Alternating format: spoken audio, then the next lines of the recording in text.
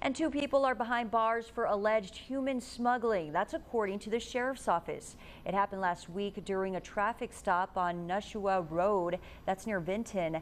Deputies say Larry Jimenez and Amin Olivas were arrested. The two were pulled over for not stopping at a stop sign. And during the traffic stop, deputies found 2 migrants hiding between the seats and the cabin wall in the U-Haul. The pair were howling. Deputies also found drugs in the vehicle, and Olivas allegedly admitted to owning those drugs. Jimenez also had a warrant for human smuggling. The migrants were turned over to Border Patrol.